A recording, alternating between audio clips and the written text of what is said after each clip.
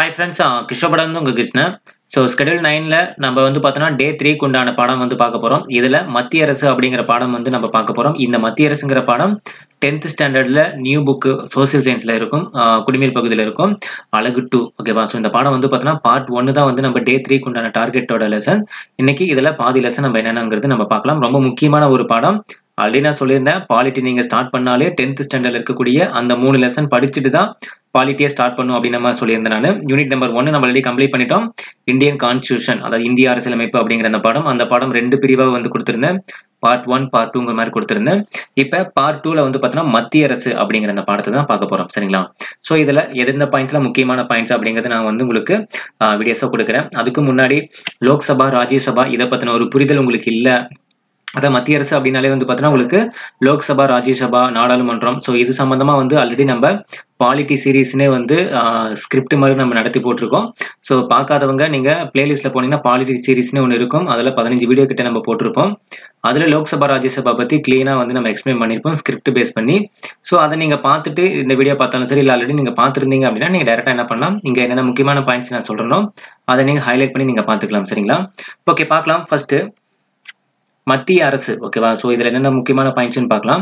இதில் எதை பற்றிலாம் பார்க்க போகிறோம் பார்த்தோன்னா, குடியரசுத் தலைவர், துணை குடியரசுத் தலைவர் பற்றியும், அதுக்கப்புறம் பிரதம அமைச்சர், அதுக்கு அவங்களுடைய அமைச்சரவையை பற்றியும், மக்களவை, மாநிலங்களவை, அதாவது லோக்சபா, ராஜ்யசபா பற்றியும், அதுக்கப்புறம் உச்சநீதிமன்றம். ஓகேவா? ஸோ நீதிமன்றத்தை பற்றி நம்ம இந்த பாடப்பகுதியில் முழுசாக பார்ப்போம். ஸோ பாருங்க, இந்திய நாட்டின் உயர்ந்த அரசாங்க அமைப்பு மத்திய அரசாங்கம். ஸோ இந்திய நாட்டிலே வந்து பார்த்தோன்னா ஹை லெவல் அரசாங்க அமைப்பு எதுன்னு பார்த்தோன்னா மத்திய அரசு தான். ஏன்னா அதுக்கு கீழே இருக்கிறது வந்து மாநில அரசு. சரிங்களா? ஸோ இதன் தலைமையகம் புதுடெல்லியில் அமைந்துள்ளது. ஸோ அதாவது இந்திய நாட்டினுடைய உயர்ந்த அரசாங்க அமைப்பு மத்திய அரசு. ஓகேவா? மத்திய அரசோட தலைமையகம் புதுடெல்லி அப்படின்னு நமக்கு நல்லாவே தெரியும். ஸோ இதை நம்ம நோட் பண்ண அவசியம் கிடையாது. ஏன்னா எதுனாலும் டெல்லியில தானே நாடாளுமன்றம், பாராளுமன்றம் கூடும். ஓகேங்களா? ரெண்டுமே ஒன்று தான். நாடாளுமன்றம், பாராளுமன்றம் ரெண்டுமே ஒன்று தான். ஓகே, புதுடெல்லி. இந்திய அரசியலமைப்பினுடைய பகுதி 5ல் 52 முதல் 78 வரையிலான சட்டப்பிரிவுகள் மத்திய அரசினுடைய நிர்வாகம் பற்றி குறிப்பிடுகிறது. ரொம்ப ரொம்ப இம்பார்ட்டன்டான பாயிண்ட். இந்த பாயிண்ட் அப்படியே நோட் பண்ணி வச்சுங்க. ரொம்ப ரொம்ப இம்பார்ட்டன்டான பாயிண்ட். சரிங்களா? ஸோ மத்திய அரசு. ஓகேவா? ஸோ நம்ம வந்து பார்த்தோன்னா மத்திய அரசு இருக்கு, மாநில அரசு இருக்கு, மக்களவை, அதுக்கப்புறம் மாநிலங்களவை, இது எல்லாமே இருக்கு. ஸோ மத்திய அரசினுடைய சட்டப்பிரிவுகள். ஓகேவா? மத்திய அரசுக்குன்னே வந்து பார்த்தோன்னா எப்படி அவங்க வந்து பார்த்தோன்னா இப்போ சென்ட்ரல் லெவல்னா யார், இப்போ பிரதமர் தான். ஓகேவா? ஸோ பிரதமர்லாம் வந்து பார்த்தோன்னா எந்த லெவலில் வந்து பார்த்தோன்னா ஒர்க் பண்ணுறாங்க, அவங்களோட நிர்வாகம்லாம் எப்படி இருக்கணும், அதை பார்த்தோன்னா சட்டப்பிரிவுகள் எல்லாமே பகுதி 5ல் சட்டப்பிரிவு 52 to 78 வரைக்கும் மத்திய அரசினுடைய நிர்வாகம் எப்படி இருக்கணும் அப்படிங்கிற மாதிரி என்ன பண்ணியிருக்காங்க, ஆர்டிக்கல்ல மென்ஷன் பண்ணியிருக்காங்க. ஸோ அதுபடி தான் அவங்க என்ன பண்ணணும், ஃபாலோ பண்ணணும். சரிங்களா? ஸோ இந்திய அரசியலமைப்பினுடைய பகுதி 5ல் 52 முதல் 78 வரையிலான சட்டப்பிரிவுகள் மத்திய அரசினுடைய நிர்வாகம் பற்றி குறிப்பிடுகிறது. ஸோ ஆல்ரெடி வந்து நான் சொல்லியிருந்தேன் 6th to 10th வரை இருக்கக்கூடிய முக்கியமான ஆர்டிக்கல் வருஷம் பேஸ் பண்ணி வருது, டேபிள் காலம், இது எல்லாமே நம்ம ஒரு PDF தனியாகவே செப்பரேட்டாக ரெடி பண்ணியிருக்கோம். ஸோ அதை வந்து பார்த்தோன்னா உங்களுக்கு அடுத்த ஒரு வீடியோ நான் போஸ்ட் பண்ணுறேன். ஓகேவா? நான் ஆல்ரெடி ரெடி பண்ணிட்டேன். அடுத்த ஒரு வீடியோவில் ஓரளவு லெசன்லாம் கம்ப்ளீட் பண்ணதுக்கப்புறம் கொடுக்கலாம் அப்படின்னு இருந்தேன். ஸோ இன்னைக்கு நான் வந்து அந்த PDF நான் கொடுத்துட்றேன். சரிங்களா? ஓகே, அடுத்து பாருங்க, நமது அரசியலமைப்பு சட்டம் மக்களாட்சி அடிப்படையிலான அரசாங்கத்தை நமக்கு வழங்குகிறது. மக்களாட்சி சம்பந்தமா, ஓகே, அது உங்களுக்கு தெரியும், மக்கள் மூலமா ஏற்படுத்துறதா இந்த ஆட்சி. ஓகேவா? அதான் மக்களாட்சி சொல்றாங்க. அதுக்கப்புறம் இந்திய அரசியலமைப்பை உருவாக்கியவர்கள் இந்தியாவின் பரந்த மற்றும் பன்முகத்தன்மையை கருத்தில் கொண்டு இந்தியாவிற்கு கூட்டாட்சி முறையிலான அரசை வழங்கியுள்ளனர். ஓகே, இது நமக்கு தெரியும். இங்க பாருங்க, ஒரு ஸ்ட்ரக்சர் மாதிரி கொடுத்துருக்காங்க பார்த்தீங்களா? இந்த ஸ்ட்ரக்சரை நீங்க பார்த்தாலே உங்களுக்கு ஓரளவு கிளியர் வியூ கிடைச்சிடும். ஓகேவா? ஸோ மத்திய அரசு, இந்த மத்திய அரசுல வந்து பார்த்தீங்கன்னா உங்களுக்கு என்னது, மத்திய அரசோட நிர்வாகம், அதுக்கப்புறம் சட்டமன்றம், அதுக்கப்புறம் நீதித்துறை. ஸோ இந்த நிர்வாகம் அட்மினிஸ்ட்ரேஷன் லெவலில் வந்து பார்த்தீங்கன்னா உங்களுக்கு யாரெல்லாம் நிர்வாகம் பண்ணுவாங்க பார்த்தீங்கன்னா, குடியரசுத் தலைவர், துணை குடியரசுத் தலைவர், பிரதம அமைச்சர், அவருக்கு கீழே அமைச்சர்கள், அதுக்கு கீழே வந்து பார்த்தீங்கன்னா உறுப்பினர்கள், இப்படி தான் வருவாங்க. ஃபர்ஸ்ட் யாரும் பார்த்தீங்கன்னா பிரசிடென்ட் தான், குடியரசுத் தலைவர். அதுக்கப்புறம் பார்த்தீங்கன்னா வைஸ் பிரசிடென்ட், துணை குடியரசுத் தலைவர். அதுக்கு கீழே வந்து பார்த்தீங்கன்னா பிரதமர் இருப்பாங்க. அதுக்கு கீழே வந்து பார்த்தீங்கன்னா பிரதமருக்கு கீழே யார் இருப்பாங்க, அமைச்சர்கள் இருப்பாங்க. அதுக்கு கீழே யாரு, உறுப்பினர்கள் இருப்பாங்க. ஓகேவா? ஸோ அந்த ஃபார்மேட்ல கொடுத்துருக்காங்க. இதுல நாடாளுமன்றம். ஓகேவா? சட்டமன்ற வகையில வந்து பார்க்கும்போது ஃபர்ஸ்ட் என்னது, நாடாளுமன்றம். நாடாளுமன்றத்துல 2 வகையா பிரிப்பாங்க, பார்லிமெண்ட் 2ஆ பிரிப்பாங்க. ஒன்னு லோக்சபா, ஒன்னு ராஜ்யசபா. அதாவது லோக்சபா மீன்ஸ் மக்களவை, ராஜ்யசபா மீன்ஸ் மாநிலங்களவை. ஓகேவா? அதுல இருக்கக்கூடிய உறுப்பினர்கள் அதை தனியா கொடுத்துருக்காங்க. அடுத்து நீதித்துறை அப்படிங்கும்போது ஃபர்ஸ்ட் வந்து பார்த்தீங்கன்னா சுப்ரீம் கோர்ட். ஓகே, அது நம்ம தெரியுமில்ல, எப்பவுமே வந்து பார்த்தீங்கன்னா நான் சுப்ரீம் கோர்ட் வரைக்கும் போவேன்னு சொல்லுவாங்க பார்த்தீங்களா? அதான் இருக்குதுலே உயர்ந்த நீதிமன்றம், அதாவது அதிகபட்ச உயர்நீதிமன்றம் எதுன்னு பார்த்தீங்கன்னா உச்சநீதிமன்றம் தான். அதுக்கப்புறம் நம்ம எங்கேயுமே கேஸ் வந்து பார்த்தீங்கன்னா கொண்டு போக முடியாது. ஸோ உச்சநீதிமன்றம், அதுக்கு கீழ வந்து பார்த்தீங்கன்னா அதுல யார் இருப்பாங்க? இந்திய தலைமை நீதிபதி, அதுக்கப்புறம் மற்ற நீதிபதிகள். ஓகேவா? ஸோ ஃபர்ஸ்ட்டு உச்சநீதிமன்றம், அதுல ஒர்க் பண்ணக்கூடிய தலைமை நீதிபதி, அதுக்கு கீழ மற்ற நீதிபதிகள் அப்படிதான் இருப்பாங்க. ஸோ அதெல்லாம் வந்து ஒரு ஸ்ட்ரக்சரா குடுத்திருக்காங்க. யாருக்கு கீழ யாரு அப்படிங்கிற மாரி என்ன பண்ணியிருக்காங்க? ஒரு ஸ்ட்ரக்சரா குடுத்திருக்காங்க. சரிங்களா? So okay. இதுல இருக்கக்கூடிய உறுப்பினர்கள் எல்லாமே நம்ம இங்க குடுத்திருக்காங்க. ஸோ அந்த உறுப்பினர்கள் லிஸ்ட் நம்ம உள்ளேயே நம்ம பார்ப்போம். ஓகேங்களா? இந்த பாடத்துக்குள்ளேயே நம்ம பார்ப்போம். ஸோ என்ன பொறுத்தவரைக்கும் நீங்க இந்த மத்திய அரசுல லோக்சபா, ராஜ்யசபா மட்டும் என்னது? லோக்சபா, ராஜ்யசபா மட்டும் அந்த பாலிட்டி சீரிஸ்ல நீங்க பார்த்தீங்க அப்படின்னா ஒரு கிளியர் வியூ கிடைக்கும். சரிங்களா? அத வந்து நான் கிளியரா சொல்லியிருப்பேன். சரிங்களா? ஸோ இருந்தாலும் அந்த லிங்க் வேணா நான் கீழ ஷேர் பண்றேன். நீங்க பார்த்துக்கலாம். சரிங்களா? ஓகே. இங்க பாருங்க, மத்திய அரசு 3 அங்கங்களை கொண்டது. அவை நிர்வாகம், சட்டமன்றம், நீதித்துறை. மத்திய அரசு அப்படின்னாலே சென்ட்ரல் கவர்மெண்ட்னாலே மொத்தம் 3. ஒண்ணு வந்து அட்மினிஸ்ட்ரேஷன், சட்டமன்றம், நீதித்துறை. அதான் நம்ம மேல பார்த்தோம். சரிங்களா?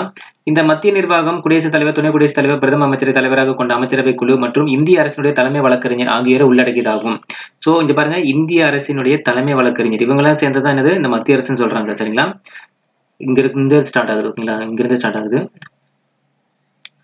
ஓகேங்களா? ஓகே. இது நான் கொஞ்சம் கம்மி பண்ணிக்கிறேன்.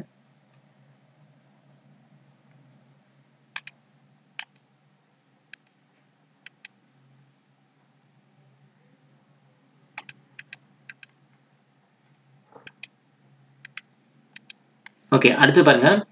இது என்னன்னா ஒண்ணும் கிடையாது. மத்திய நிர்வாகம், குடியரசுத் தலைவர், துணை குடியரசுத் தலைவர், பிரதம அமைச்சரை தலைவராக கொண்ட அமைச்சரவை குழு மற்றும் இந்திய அரசின் தலைமை வழக்கறிஞர் ஆகியவற்றை உள்ளடக்கியதாகும். எது? மத்திய நிர்வாகம் அப்படிங்கிறது. சரிங்களா? அந்த மூணா பிரிக்கிறாங்க சொல்றாங்க பாத்தீங்களா? நிர்வாகம், சட்டமன்றம், நீதித்துறை. இதுல நிர்வாகத்துல இவங்கலாம் வருவாங்க அப்படின்னு சொல்லியிருக்காங்க. எக்ஸ்ட்ரா இதுல வந்து பாருங்க, இந்திய அரசினுடைய தலைமை வழக்கறிஞர். ஓகேவா? சோ அட்டர்னி ஜெனரல்னு சொல்லுவாங்க. சோ இங்கிலீஷ்ல வந்து பாத்தீங்கன்னா அட்டர்னி ஜெனரல்னு சொல்லுவாங்க. சோ அவங்க வந்து பாத்தீங்கன்னா இதுக்குள்ள இன்க்ளூட் ஆயிருக்காங்க. சரிங்களா? சோ அதுக்கப்புறம் மத்திய சட்டமன்றம், நாடாளுமன்றம் அப்படின்னு சொல்லுவாங்க. சோ மத்திய லெவல், அதாவது சென்ட்ரல் லெவல்ல நடக்கக்கூடிய சட்டமன்றம், அதுதான் நாடாளுமன்றம், அதாவது பார்லிமெண்ட் அப்படின்னு சொல்லுவாங்க. சரிங்களா? சோ இது 2 அவைகளை கொண்டது. ஒண்ணு வந்து பாத்தீங்கன்னா ராஜ்யசபா, இன்னொன்னு வந்து பாத்தீங்கன்னா லோக்சபா. ஓகேங்களா? நீதித்துறை அப்படிங்கிறது வந்து பாத்தீங்கன்னா உச்சநீதிமன்றத்தை கொண்டுள்ளது அப்படிங்கிற மாதிரி சொல்லியிருக்காங்க. எல்லாம் ஓவரலா சொல்றதுதான். ஓகேங்களா? அடுத்து பாருங்க, குடியரசுத் தலைவர். நமது அரசியலமைப்பு சட்டம் நாடாளுமன்ற முறையிலான அரசாங்கத்தை நமக்கு அளித்துள்ளது. சோ நாடாளுமன்ற முறை தான் நம்ம என்ன பண்றோம்? ஃபாலோ பண்றோம். அதே மாதிரி மத்திய அரசினுடைய நிர்வாக தலைவர் யாருன்னு பார்த்தீங்கன்னா குடியரசுத் தலைவர். ரொம்ப ரொம்ப முக்கியமானது. இத அப்படியே நோட் பண்ணி வச்சுங்க. மத்திய அரசின் நிர்வாக தலைவர் யார்? ஓகேவா? சோ ரொம்ப இம்பார்ட்டன்ட் ஆனது. நிறைய பேர் வந்து பார்த்தீங்கன்னா பிரதமர், அதுக்கப்புறம் வந்து பார்த்தீங்கன்னா குடியரசுத் தலைவர் ரெண்டுமே மாத்தி போட்டு வந்துருவீங்க. சோ இவனே பாயிண்ட் கொடுத்திருக்காங்க. சோ அதனால நோட் பண்ணி வச்சுங்க. ஓகேவா? மத்திய அரசினுடைய நிர்வாக தலைவர் யாரு? குடியரசுத் தலைவர். அவர் பெயரளவில் நிர்வாக அதிகாரம் பெற்றவர். அவர் இந்தியாவினுடைய முதல் குடிமகன். இந்த பாயிண்ட் அப்படி நோட் பண்ணீங்க. பெயரளவில் அதிகாரம் பெற்றவர். ஓகேவா? பெயரளவில் அதிகாரம் பெற்றவர் என்ன அர்த்தம்? ஜஸ்ட் வந்து பாத்தீங்கன்னா, இப்போ ஏதாவது ஒரு சட்டம் கொண்டு வரணும், இல்ல ஏதாவது தீர்மானம் கொண்டு வரணும் அப்படின்னா, குடியரசுத் தலைவரோட ஒர்க் என்னன்னு பாத்தீங்கன்னா, ஜஸ்ட் சைன் பண்றதுதான். அதை பார்த்துட்டு கரெக்டா இருக்கா இல்லையான்னு செக் பண்ணிட்டு என்ன பண்ணுறது, சைன் போடுறது மட்டும் தான் ஒரு வேலை. அதாவது பெயரளவில் அதிகாரம் இருக்கும். ஓகேவா? ஆனா அதை நடைமுறைப்படுத்துறது, ஒரு திட்டம் கொண்டு வராங்கன்னு வச்சுங்களேன், ஒரு சட்டம் கொண்டு வராங்க. அந்த சட்டம் வந்து பாத்தீங்கன்னா அரசியலமைப்புக்கு உட்பட்டு இருக்கா இல்ல செக் பண்ணிட்டு என்ன பண்ணுவாங்க, ஓகே பண்ணிடுவாரு. யாரு? டாக்டர் ராஜேந்திர பிரசாத். சாரி, குடியரசுத் தலைவர் வந்து பாத்தீங்கன்னா என்ன பண்ணிடுவாரு, ஒப்புதல் கொடுத்துருவாரு. அப்ப அதை வந்து நடைமுறைப்படுத்துறது, மக்களிடையே வந்து பாத்தீங்கன்னா கொண்டு போய் நடைமுறைப்படுத்துறது யாருன்னு பாத்தீங்கன்னா பிரதமரோட அமைச்சரவை தான். ஓகேவா? அப்ப பெயரளவில் அதிகாரம் கொண்டவர், பெயரளவில் நிர்வாக அதிகாரம் கொண்டவர் யாருன்னு பாத்தீங்கன்னா யாரு? குடியரசுத் தலைவர் தான். ஓகேவா? சோ குடியரசுத் தலைவரோட ஒர்க் என்னன்னா ஒரு சூப்பர்வைசர். ஞாபகம் வச்சுக்கோங்க. சூப்பர்வைசர் என்ன பண்ணுவாங்க, அடுத்தவங்க வேலை வாங்குறது சூப்பர்வைசரோட வேலையே. ஓகேங்களா? அப்ப சூப்பர்வைசர் வந்து பாத்தீங்கன்னா பெயரளவில் நிர்வாக அதிகாரம் பெற்றவர். ஓகேவா? அதே மாதிரி இந்தியாவுடைய முதல் குடிமகன் யாரு சொல்லுவாங்க பாத்தீங்கன்னா குடியரசுத் தலைவர் தான் சொல்லுவாங்க. சோ அதை நோட் பண்ணி வச்சுங்க. ஓகேவா? பெயரளவில் நிர்வாக அதிகாரம் பெற்றவர். அவர் இந்தியாவுடைய முதல் குடிமகன் ஆவார். ஓகேவா? இந்த ரெண்டும் அப்படியே நோட் பண்ணி வச்சுங்க.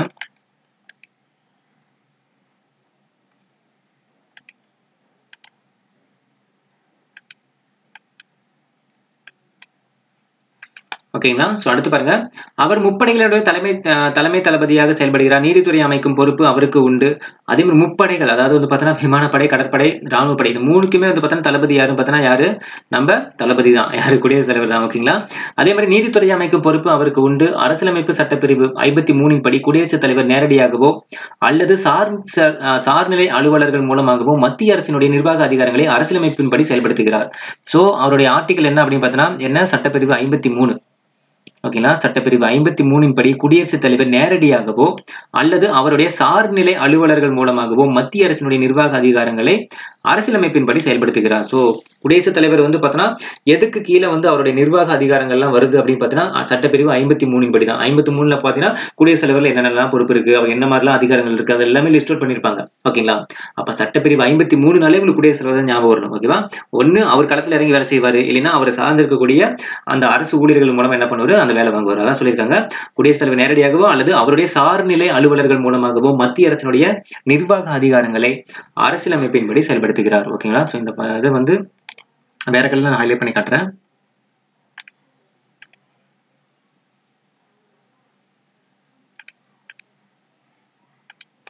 ஓகேங்களா. ஸோ அடுத்து பாருங்க, குடியரசுத் தலைவருக்கான தேர்தலில் போட்டியிடுவதற்கான தகுதிகள். ஸோ குடியரசுத் தலைவர் வந்து ஒரு இதில் வந்து பார்த்தா குடியரசுத் தலைவருக்கோட தேர்தல், ஓகேவா, தலைவர் தேர்தலுக்கு வந்து பார்த்தீங்கன்னா போட்டியிடணும் அப்படின்னா என்னென்ன மாதிரியான தகுதிகள்லாம் இருக்கணும், குவாலிஃபிகேஷன் அப்படின்னு பார்த்தீங்கன்னா ஃபர்ஸ்ட் இந்திய குடிமகனாக இருக்கணும். ஓகே, அது எல்லாத்துக்கும் நமக்கு தெரிஞ்சது தான். அதே மாதிரி 35 வயது பூர்த்தி அடைந்தவராக இருத்தல் வேண்டும்.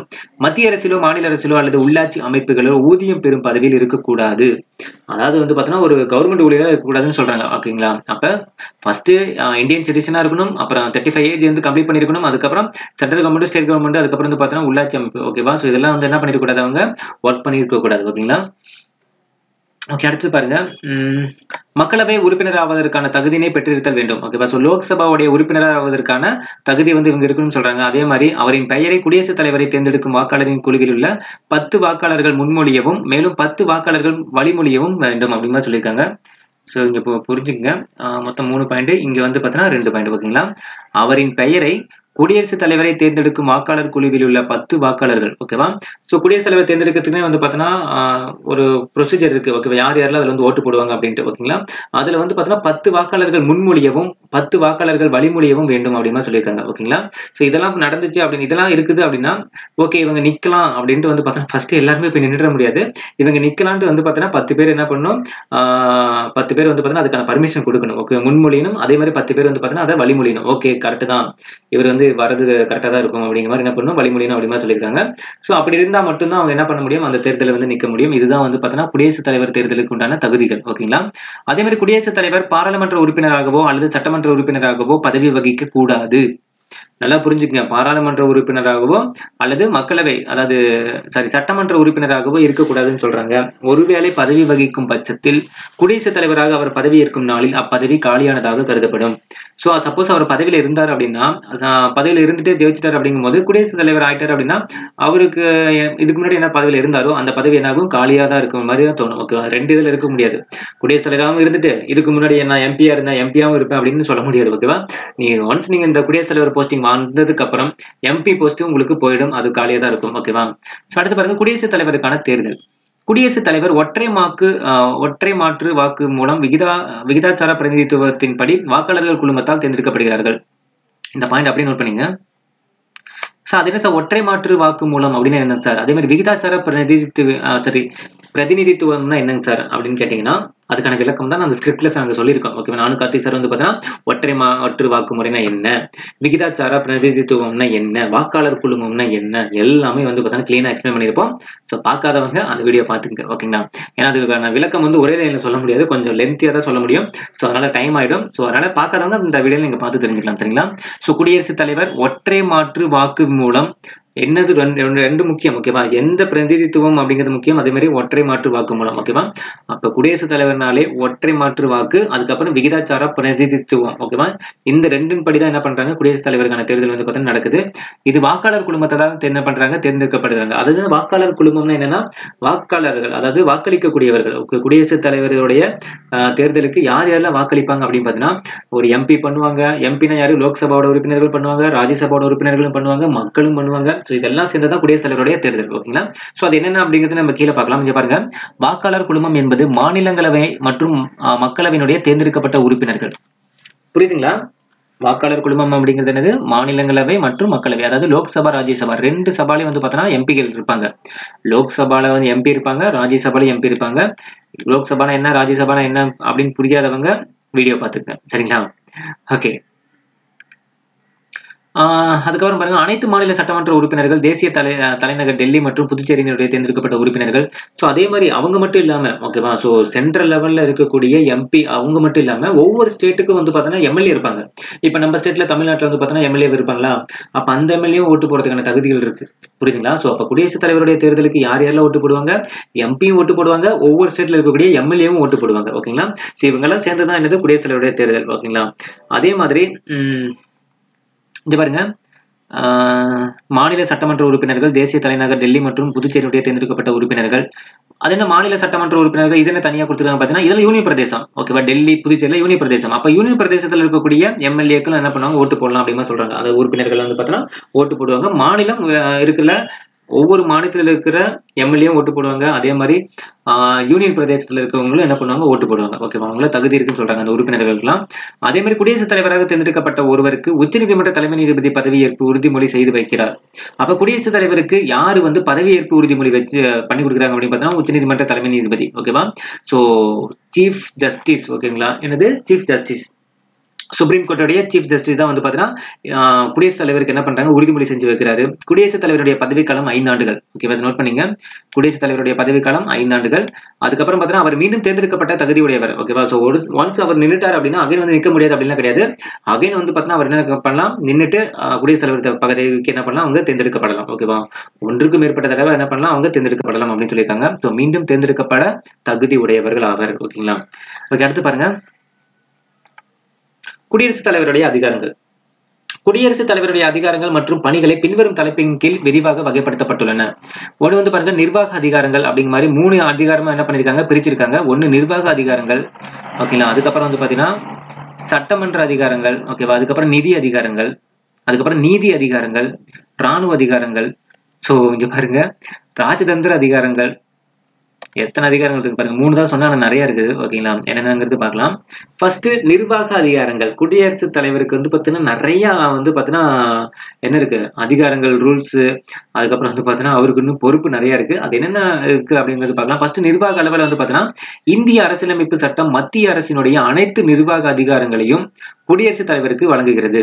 சோ அப்ப என்ன? மத்திய அரசினுடைய அனைத்து நிர்வாக அதிகாரங்களும் வந்து பாத்தீங்கன்னா யாருக்கு இருக்குன்னு பார்த்தா குடியரசுத் தலைவருக்கு தான் இருக்கு. அதே மாதிரி சட்டப்பிரிவு 77 படி மத்திய அரசினுடைய ஒவ்வொரு நிர்வாக நடவடிக்கையும் குடியரசுத் தலைவரின் பெயராலேயே மேற்கொள்ளப்பட வேண்டும். சோ ஆல்ரெடி நான் மேலேயே சொல்லியிருந்தேன். ஓகேவா? மத்திய அரசினுடைய நிர்வாக நடவடிக்கை எல்லாமே ஆர்டிகல் நம்பர் 77ல கொடுத்திருப்பாங்க அப்படின்ட்டு. அது எல்லாமே யாருடைய மேற்பார்வையில நடக்கணும்? யார் வந்து பாத்தீங்கன்னா யாருடைய கண்ட்ரோல்ல நடக்கும் அப்படின்னு பார்த்தீங்கன்னா குடியரசுத் தலைவரோட கண்ட்ரோல்ல தான் எல்லாமே நடக்கும் நிர்வாக நடவடிக்கைகள். ஓகேங்களா? சோ மத்திய அரசினுடைய நிர்வாக நடவடிக்கைகள் சென்ட்ரல் லெவல்ல ஏதாவது ஒரு இஷ்யூ எதுனாலும் சரி, அது எல்லாமே குடியரசுத் தலைவருடைய பெயர்ல தான் நடக்கும். ஓகேங்களா? அதே மாதிரி நிர்வாகம் திறம்பட செயல்பட முக்கிய அலுவலகங்களுக்கான பல நியமனங்களை குடியரசுத் தலைவர் மேற்கொள்கிறார். ஓகேவா? சோ அப்ப சென்ட்ரல் கவர்மெண்ட்ல கரெக்டா வந்து நிர்வாகம் நடக்கணும். ஓகேவா? அப்படின்னா கண்டிப்பா குடியரசுத் தலைவர் வந்து பாத்தீங்கன்னா ஒரு சில பதவிகளுக்கு தலைவர் வந்து யார் தேர்ந்தெடுப்பாங்க அப்படின்னு பாத்தீங்கன்னா குடியரசுத் தலைவர் தான் தேர்ந்தெடுப்பார். ஓகேங்களா? சோ இதை வந்து முக்கியமா நோட் பண்ணி வச்சுங்க. இதுதான் வந்து பாத்தீங்கன்னா நிர்வாக அதிகாரங்கள் கொடுத்திருக்காங்க. அதே மாதிரி இந்திய குடியரசுத் தலைவர்களுடைய பட்டியல் வந்து என்ன பண்ணிருக்காங்க? லிஸ்ட் அவுட் பண்ணிருக்காங்க. சரிங்களா? இந்த பட்டியல் வந்து பாத்தீங்கன்னா உங்களுக்கு ஆல்ரெடி நான் ஷார்ட்கட்டா நான் வந்து வீடியோ கொடுத்திருக்கேன். குடியரசுத் தலைவருடைய லிஸ்ட். ராஜேந்திர பிரசாத், அதுக்கப்புறம் ராதாகிருஷ்ணன், ஜாகிர் ஹுசேன், இதெல்லாம் வந்து எப்படி நம்ம ஆர்டரா ஞாபகம் வச்சுக்கணும் அப்படின்ட்டு ஆல்ரெடி வந்து பார்த்தீங்கன்னா நான் ஷார்ட்கட் வீடியோ கொடுத்துருக்கேன். அந்த வீடியோ தெரியாதவங்க நான் வந்து என்ன பண்றேன், அடுத்த ஒரு வீடியோல உங்களுக்கு லிங்க் செட் பண்ணி உங்களுக்கு நான் அனுப்புறேன். சரிங்களா? ஸோ ஏன்னா ரொம்ப முக்கியமான ஒரு வீடியோ. ஓகேங்களா? ரொம்ப ரொம்ப ரொம்ப முக்கியமான ஒரு வீடியோ. சம்டைம்ஸ் வந்து பார்த்தீங்கன்னா குடியரசுத் தலைவருடைய லிஸ்ட் வந்து பார்த்தீங்கன்னா அசெண்டிங் ஆர்டர்ல சொல்லுங்க, டிசெண்டிங் ஆர்டர்ல சொல்லுங்க அப்படிங்கிற மாதிரி கேட்டுருவாங்க. ஸோ அப்போ அந்த ஆர்டர் தெரிஞ்சுக்கணும், யாருக்கு பின்னாடி யார் இருந்தாங்க அப்படிங்கிறது தெரிஞ்சுக்கணும். இதுக்கான ஷார்ட்கட் வீடியோ அடுத்து நான் உங்களுக்கு ஷேர் பண்றேன். சரிங்களா?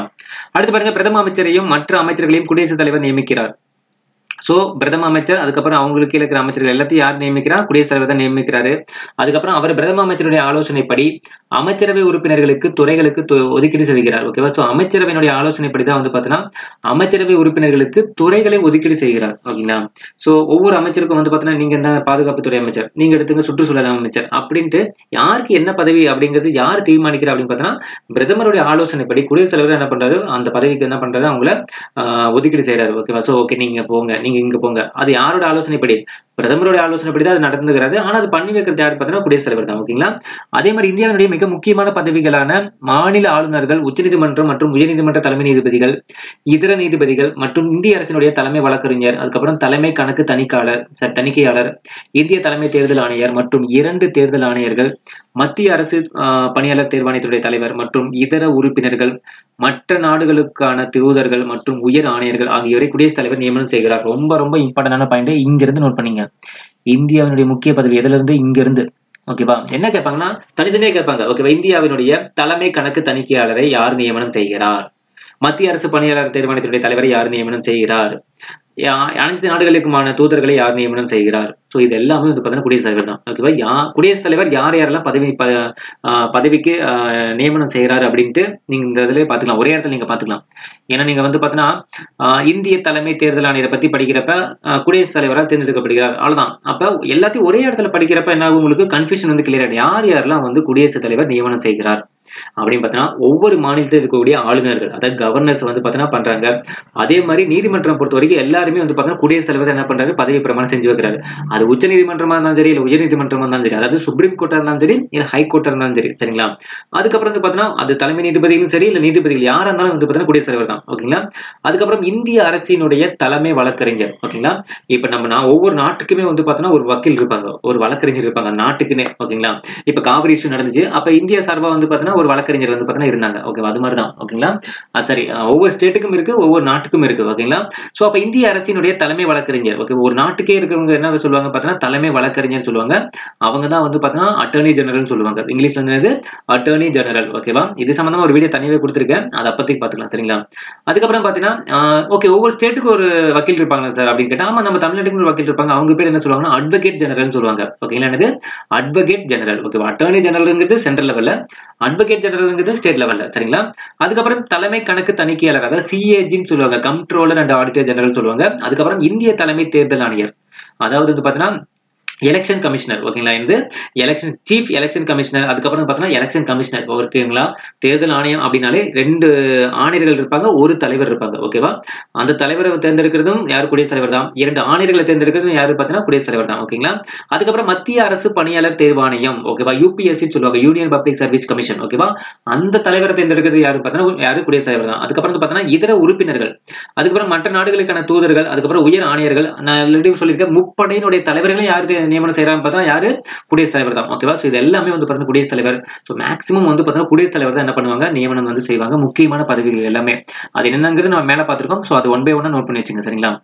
அடுத்து பாருங்க, குடியரசுத் தலைவர் தாழ்த்தப்பட்ட மற்றும் பழங்குடியின மற்றும் பிற்படுத்தப்பட்ட பிரிவினருடைய நிலையை ஆய்வு செய்ய ஒரு ஆணையத்தை நியமிக்கும் அதிகாரம் பெற்றவர் ஆவர். சோ இவங்கெல்லாம் வந்து பாத்தீங்கன்னா யார் யாருக்கு? இங்க பாருங்க, குடியரசுத் தலைவர் தாழ்த்தப்பட்ட, பழங்குடியின மற்றும் பிற்படுத்தப்பட்ட பிரிவினருடைய நிலையை ஆய்வு செய்ய ஒரு ஆணையத்தை நியமிக்கும் அதிகாரம் பெற்றவர் ஆவர்.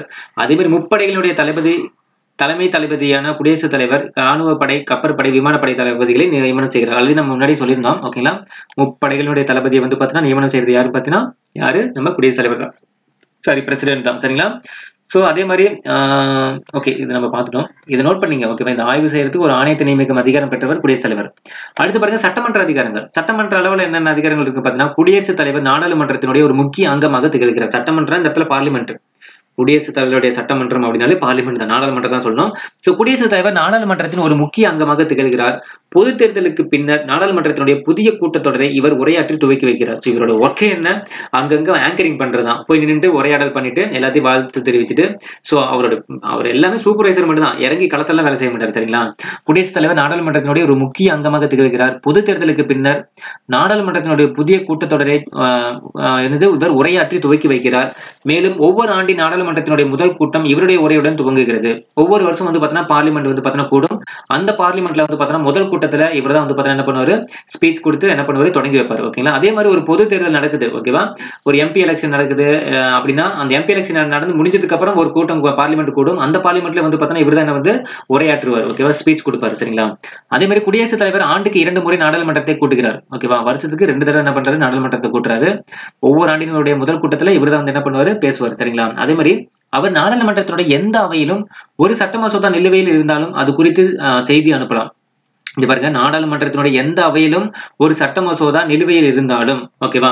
சட்ட மசோதானா என்ன, அது நிலுவையில் இருக்குதுன்னா என்ன, எல்லாமே அந்த ஸ்கிரிப்ட்ல நாங்க சொல்லியிருக்கோம்.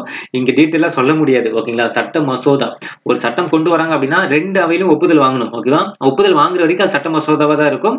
அது சப்போஸ் நிலுவையில இருந்துச்சு, பெண்டிங்ல இருந்துச்சு அப்படின்னா அதை குறித்து என்ன பண்ணலாம், இவங்க செய்தி அனுப்பலாம். அந்த செய்தி அனுப்புறதுக்கு அதிகாரம் யாருக்கு இருக்குன்னு பாத்தீங்கன்னா, யாருக்கு? குடியரசுத் தலைவருக்கு இருக்கு, ஓகேவா? அதே மாதிரி குடியரசுத் தலைவருடைய ஒப்புதல் பெற்ற பின்னரே அனைத்து மசோதாக்களும் சட்டமாகின்றன, ஓகேவா? சோ இப்ப வந்து பாருங்க, பெண்களுக்கு ஒரு நலத்திட்டங்கள் சம்பந்தமா ஒரு சட்டம் கொண்டு வராங்க அப்படின்னா அந்த சட்டத்தை வந்து பாத்தீங்கன்னா ஃபர்ஸ்ட் 2 அவையிலும் ஒப்புதல் வாங்கணுமா, இந்தாங்க இதான் சட்டம் அப்படின்னு ஒரு பேப்பர்ல எழுதி கொடுக்குறாங்கன்னா அந்த பேப்பர் வந்து பாத்தீங்கன்னா என்னது, ஒரு மசோதான்னு சொல்லுவாங்க. ஒரு பெட்டிஷன் தான் நம்ம என்ன சொல்லுவோம், அது மாதிரி தான் ஒரு மசோதா. அது 2 அவையிலும் பர்மிஷன் வாங்கி குடியரசுத் தலைவரோட ஒப்புதல் கிடைச்சிருச்சு அப்படின்னா அது என்ன ஆயிடும், சட்டமா மாறிடும், ஓகேங்களா? அப்ப மசோதானா என்னன்னு புரியுதா? ஒரு சட்டம் ஆகிறதுக்கு முன்னாடி அது மசோதாவா இருக்கும். அது அப்ரூவல் கொடுத்துட்டாங்க, குடியரசுத் தலைவர் கொடுத்துட்டாரு அப்படின்னா அது என்னவா மாறிடும், சட்டமா மாறிடும், ஓகேங்களா? ஓகே பாருங்க, நிதி மசோதாவை குடியரசுத் தலைவரின் ஒப்புதல் இன்றி நாடாளுமன்றத்தில் அறிமுகம் செய்ய முடியாது. சோ ரொம்ப முக்கியம், அனைத்து மசோதாக்களும், ஓகேவா, குடியரசுத் தலைவருடைய ஒப்புதல் பெற்ற பின்னரே, இந்த பாயிண்ட் ரொம்ப முக்கியம். குடியரசுத் தலைவருடைய ஒப்புதல் பெற்ற பின்னரே அனைத்து மசோதாக்களும் என்னாகும், சட்டமாக மாறும். அதே மாதிரி நிதி மசோதாவை குடியரசுத் தலைவரின் ஒப்புதல் இன்றி நாடாளுமன்றத்தில் அறிமுகம் செய்ய முடியாது, ஓகேவா? நிதி மசோதா வந்து பாத்தீங்கன்னா குடியரசுத் தலைவரோட ஒப்புதல் இல்லாம நாடாளுமன்றத்தில் அறிமுகமே செய்ய முடியாது, ஃபர்ஸ்ட் ஆஃப் ஆல், ஓகேங்களா? ஒப்புதல் வாங்குறது என்ன, அறிமுகமே செய்ய முடியாதுன்னு சொல்றாங்க. அதே மாதிரி நாடாளுமன்றத்தினுடைய இரு அவைகளையோ அல்லது ஏதேனும் ஒரு அவையின் கூட்டத்தையோ குடியரசுத் தலைவர் முடிவுக்கு கொண்டு வரலாம். சோ 2 அவையும் சரியில்லை, ஏதோ ஒரு அவையினுடைய கூட்டத்தை குடியரசுத் தலைவர் முடிவுக்கு கொண்டு வரலாம். ஓகே போதுடா, ஸ்டாப் பண்ணுங்க அப்படின்னு என்ன பண்ணலாம், கண்ட்ரோல் பண்ணி முடிவுக்கு கொண்டு வரலாம். அதே மாதிரி மக்களவையினுடைய 5 ஆண்டு காலம் முடியும் முன்னரே அதனை கலைக்கும் அதிகாரம் இவருக்கு உண்டு, ஓகேங்களா? சோ அப்ப பார்லிமெண்ட், ஓகேவா? சோ பார்லிமெண்ட்ல கூடிய மக்களவைய 5 வருஷம் இருக்கு, ஓகேவா? நான் 5 வருஷத்துக்கு முன்னாடியே வந்து பாத்தீங்கன்னா அதை கலைக்கிறதுக்கான அதிகாரம் யாருக்கு இருக்குன்னு பாத்தீங்கன்னா குடியரசுத் தலைவருக்கு தான் இருக்கு. அப்ப பாருங்க, குடியரசுத் தலைவர்னா சும்மா கிடையாது, ஓகேவா? ஒரு லோக்சபாவுடைய கூட்டத்தை பார்லிமெண்ட்ல இருக்கக்கூடிய ஒரு மக்களவையினுடைய ஆட்சியே வந்து பாத்தீங்கன்னா கலைக்கிறதுக்கு அதிகாரம் இருக்குது யாருக்கு பாத்தீங்கன்னா நம்ம தலைவர், குடியரசுத் தலைவர் தான் இருக்கு, ஓகேங்களா? அடுத்து பாருங்க, கலை, இலக்கியம், அறிவியல், விளையாட்டு மற்றும் சமூக பணி ஆகிய துறைகளில் சிறந்து விளங்கும் 12 நபர்களை குடியரசுத் தலைவர் மாநிலங்களவைக்கு தேர்ந்தெடுக்கப்படுகிறார். சோ இது நம்ம மேலே லிஸ்ட்ல பாத்துட்டோம் நம்ம இல்லையா? நம்ம மாநிலங்களவை வந்து படிக்கிறப்ப உங்களுக்கு தெரியும் குடியரசுத் தலைவர் என்ன பண்றாரு அப்படின்னு பாத்தீங்கன்னா, மாநிலங்களவை அதாவது ராஜ்யசபாக்கு என்ன பண்றாரு, 12 உறுப்பினர்கள் வந்து பாத்தீங்கன்னா இவர் தனிப்பட்ட முறையில் வந்து என்ன பண்றாரு, தேர்ந்தெடுக்கிறாரு, ஓகேங்களா? சோ மொத்த உறுப்பினர்கள்ல 12 உறுப்பினர்கள் குடியரசுத் தலைவரால் டைரக்டா நியமிக்கப்படுகிறார். அந்த 12 பேர் என்னென்ன இதுல வந்து பாத்தீங்கன்னா சிறந்து விளங்கி இருப்பாங்க அப்படின்னு பாத்தீங்கன்னா, கலை, இலக்கியம், அறிவியல், விளையாட்டு மற்றும் சமூக பணி, ஓகேவா? இந்த 5 இதுல வந்து பாத்தீங்கன்னா சிறந்து விளங்கின 12 பேர் என்ன பண்ணிருப்பாரு, குடியரசுத் தலைவர் டைரக்டா வந்து என்ன பண்ணுவாரு, ராஜ்யசபா அதாவது மாநிலங்களவைக்கு நியமனம் செய்கிறார். மேலும் Anglo Indian, okay, Anglo Indian சமூகத்தை சேர்ந்த 2 நபர்களை மக்களவையில் போதுமான பிரதித்துவம் இல்லை என்று கருதும் பட்சத்தில் குடியரசுத் தலைவர் நியமிக்கிறார், ஓகேங்களா? அப்ப 12 பேர்த்த மாநிலங்களவைக்கு நியமிக்கிறார். அதே மாதிரி அவங்க வந்து பாத்தீங்கன்னா கலை, இலக்கியம், இந்த விளையாட்டு இதுல சிறந்து விளங்கி இருப்பாங்க. அதே மாதிரி ஆங்கிலோ இந்தியன்ல வந்து பாத்தீங்கன்னா 2 பேர்த்த நியமிக்கிறாரு. அது எங்கன்னு பாத்தீங்கன்னா மக்களவையில, ஓகேங்களா? மக்களவையில 2 ஆங்கிலோ இந்தியன் வந்து பாத்தீங்கன்னா நியமிக்கிறாங்க. இது வந்து பாத்தீங்கன்னா குடியரசுத் தலைவர் தான் நியமிக்கிறாங்க, ஓகேங்களா? சோ அப்ப நோட் பண்ணி வச்சுங்க, மாநிலங்களவையில 12 பேரு, மக்களவையில 2 பேரு, ஓகேங்களா? அடுத்து நிதி அதிகாரங்கள். நிதி மசோதா குடியரசுத் தலைவருடைய பரிந்துரைக்கு பின்னரே நாடாளுமன்றத்தில் அறிமுகப்படுத்தப்படும், ஓகேவா? சோ நிதி மசோதா எப்பவுமே குடியரசுத் தலைவருடைய ரெக்கமெண்டேஷன், ஓகேவா? சோ அவங்களுடைய பரிந்துரைக்கு அப்புறம் தான் நாடாளுமன்றத்திலே அறிமுகப்படுத்துவாங்க, ஓகேவா? எடுத்ததுமே மசோதா அறிமுகப்படுத்திட மாட்டாங்க. மத்த மசோதா என்ன பண்ணுவாங்க, ஃபர்ஸ்ட் அறிமுகப்படுத்திடுவாங்க, 2 அவையிலும் பர்மிஷன் வாங்கிட்டு அதுக்கப்புறம் தான் ஒப்புதலுக்கு தான் குடியரசுத் தலைவர் வருவாங்க. ஆனா நிதி மசோதா மட்டும் ஃபர்ஸ்ட் ஆஃப் ஆல் வந்து ஒரு பரிந்துரை வாங்கிட்டு அதுக்கப்புறம் தான் நாடாளுமன்றத்துக்கு கொண்டு போகணும், ஓகேங்களா? சோ அதான் சொல்லியிருக்காங்க, நிதி மசோதா குடியரசுத் தலைவருடைய பரிந்துரைக்கு பின்னரே, ஓகேவா? குடியரசுத் தலைவருடைய பரிந்துரைக்கு பின்னரே நாடாளுமன்றத்தில் அறிமுகப்படுத்தப்படும், ஓகேங்களா? சோ இது வேற கலர் மாத்திக்கிறேன்.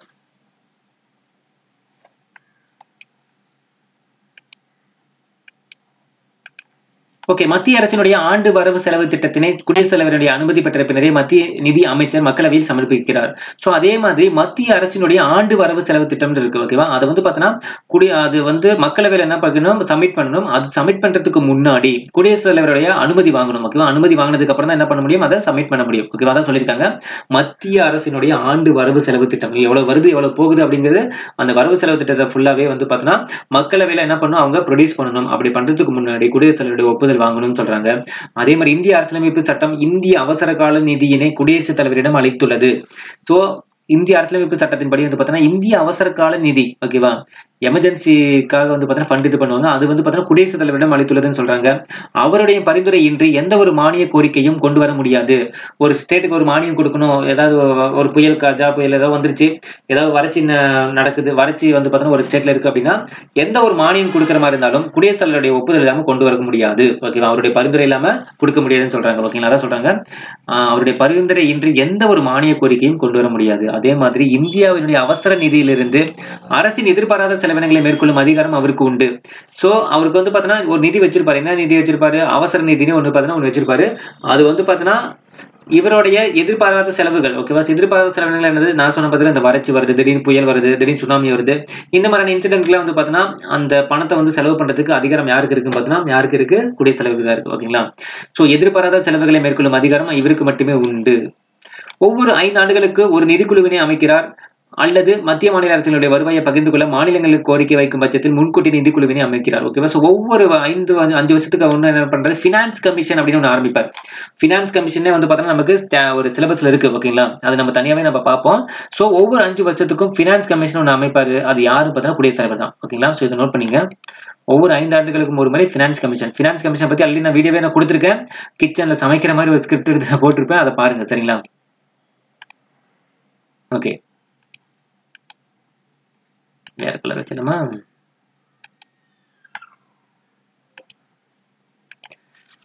ஓகே. அடுத்தது மத்திய மாநில அரசுகளுடைய வருவாயை பகிர்ந்து கொள்ள மாநிலங்கள் கோரிக்கை வைக்கும் பட்சத்தில் முன்கூட்டியே நிதிக்குழுவினை அவர் அமைக்கிறார். ஓகே. அடுத்து பாருங்க நீதி அதிகாரங்கள். ஓகே. என்னது? நீதி அதிகாரங்கள். இந்திய அரசியலமைப்பு சட்டத்தினுடைய 72வது சட்டப்பிரிவு ரொம்ப முக்கியம். 72வது சட்டப்பிரிவு நீதிமன்றத்தால் தண்டனை பெற்ற ஒருவரின் தண்டனையை குறைக்கவும், ஒத்திவைக்கவும், தண்டனையிலிருந்து விடுவிக்கவும், மன்னிப்பு வழங்கவும் குடியரசுத் தலைவருக்கு அதிகாரம் உள்ளது. இந்த கொஸ்டின் வந்து பார்த்தீங்கன்னா 2016 குரூப் 2 நான் இன்டர்வியூ கொஸ்டின்ல டைரக்டாவே கேட்டிருக்காங்க. ஓகேங்களா? என்னது? டைரக்டாவே கேட்டிருக்காங்க. சோ தண்டனையிலிருந்து ஒருத்தர் வந்து விடுவிக்கிறதுக்கு சரி, மன்னிப்பு வழங்குறதுக்கு சரி குடியரசுத் தலைவருக்கு அதிகாரம் இருக்கு அப்படின்னா, அது எந்த ஆர்டிகல் படி வந்து பார்த்தீங்கன்னா அவருக்கு அந்த அதிகாரம் இருக்கு அப்படின்னு பார்த்தீங்கன்னா ஆர்டிகல் நம்பர் 72. ஆர்டிகல் நம்பர் 72 ரொம்ப ரொம்ப ரொம்ப ரொம்ப ரொம்ப இம்பார்ட்டன்ட் ஆனது. அடிக்கடி கேட்பாங்க. ஆல்ரெடி கேட்டிருக்காங்க. வேணா கொஸ்டின் பேப்பர் எடுத்து பாருங்க. சரிங்களா? அதே மாதிரி நீதிமன்றத்தால் வழங்கப்பட்ட அனைத்து தண்டனைகள் மத்திய சட்டத்திற்கு எதிராக செயல்பட்டதால் வழங்கப்பட்ட தண்டனைகள், மரண தண்டனைகள் ஆகியன இவற்றுள் அடங்கும். சோ மரண தண்டனை முதற்கொண்டு வந்து பார்த்தீங்கன்னா இவர் என்ன பண்ணலாம்? அதை வந்து விடுவிக்கிறதுக்கு இவருக்கு அதிகாரம் இருக்கு. எல்லாமே ஆர்டிகல் நம்பர் 72 படி வந்து பார்த்தீங்கன்னா இவருக்கு அதிகாரம் இருக்குன்னு சொல்றாங்க. அதே மாதிரி இவர் தன்னுடைய அதிகாரத்தை செயல்படுத்துவதில் எந்த ஒரு நீதிமன்றத்திற்கும் பதிலளிக்க வேண்டிய அவசியம் இல்லை. சோ பாருங்க எந்த அளவுக்கு வந்து பாத்தீங்கன்னா குடியரசுத் தலைவருக்கு அதிகாரம் இருக்கு பாருங்க.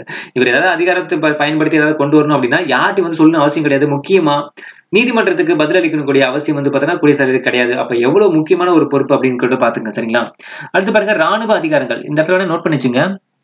எந்த ஒரு நீதிமன்றத்துக்கும் பதிலளிக்க அவசியம் இல்லை. ஓகேவா? இவர் தன்னுடைய அதிகாரத்தை செயல்படுத்துவதில்.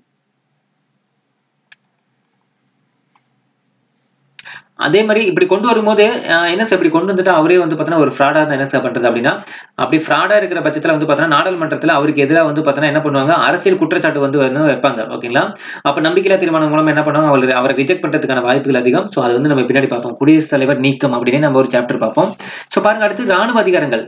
மத்திய பாதுகாப்பு படையினுடைய தலைமை தளபதி என்ற அதிகாரத்தை சட்டப்பிரிவு 53(2) ஓகேவா? குடியரசுத் தலைவருக்கு வழங்கியுள்ளது. ஓகேங்களா? பாருங்க மத்திய பாதுகாப்பு படையினுடைய தளபதி ஓகேவா என்ற அதிகாரத்தை ஓகேவா இங்க பாருங்க மத்திய பாதுகாப்பு படையினுடைய தலைமை தளபதி அப்படின்னு யார் சொல்லுவாங்க? குடியரசுத் தலைவர் சொல்லுவாங்க. இந்த அதிகாரத்தை வந்து பாத்தீங்கன்னா சட்டப்பிரிவு 53 ஓகே 53(2) ஓகேவா? இது வந்து பாத்தீங்கன்னா குடியரசுத் தலைவருக்கு வழங்கியுள்ளதுன்னு சொல்றாங்க. இந்த பாயிண்ட் அப்படி நோட் பண்ணிச்சுங்க.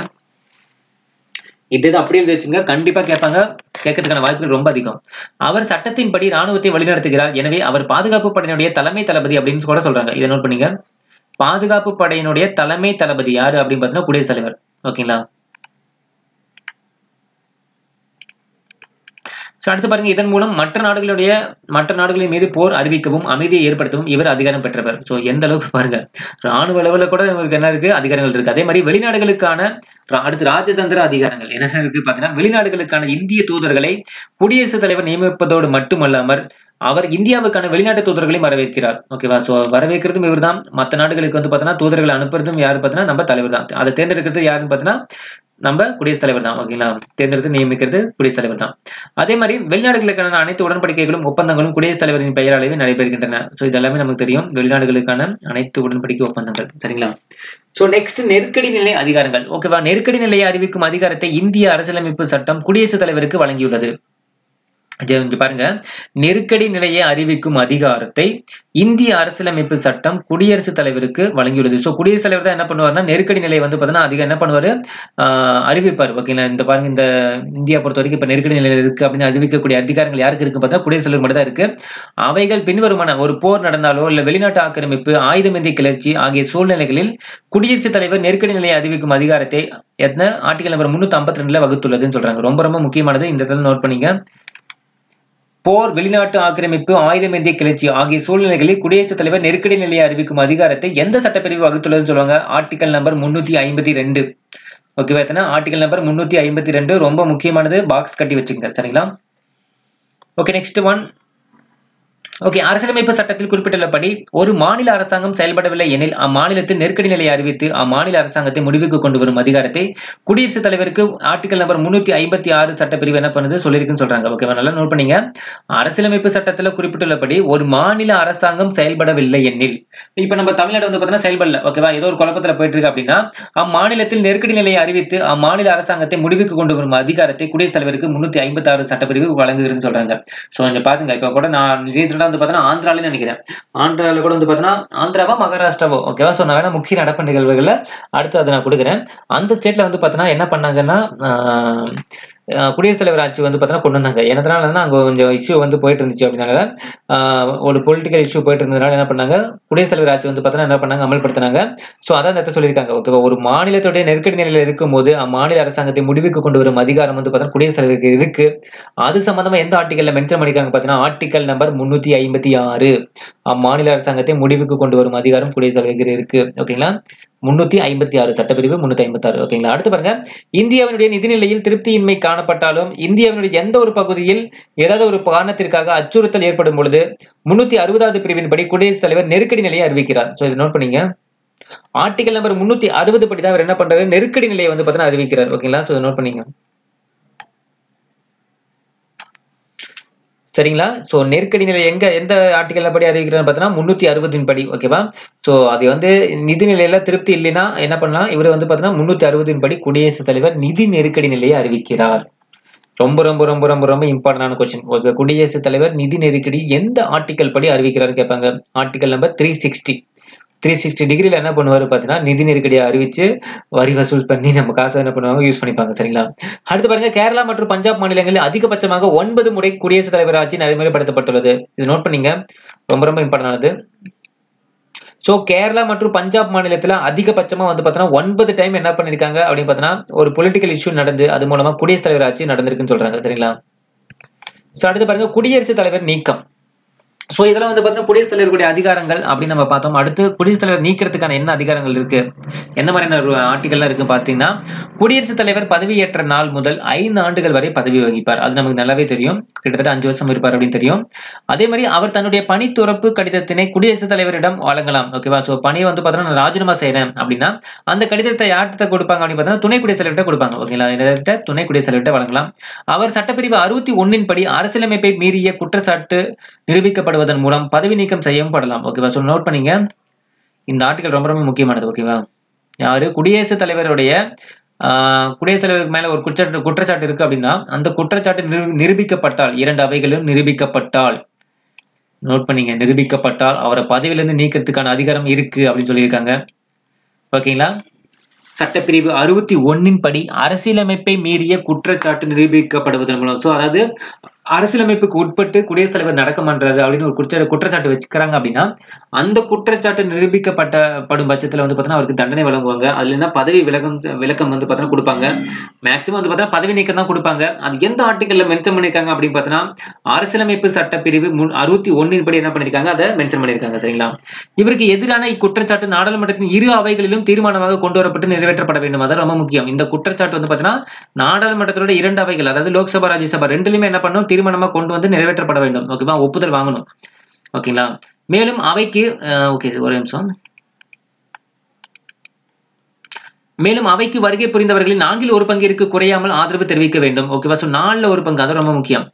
4 ஒரு பங்கு ஆதரவு இருந்துச்சு அப்படின்னா கண்டிப்பா வந்து பாத்தீங்கன்னா அவர் பதவி விலகிறதுக்கான வாய்ப்புகள் அதிகம். குடியரசுத் தலைவர் தனது பதவிக்காலம் முடிந்தாலும் அவருக்கு பின் ஒருவர் பதவி ஏற்கும் வரை அவர் பதவியில் தொடரலாம்.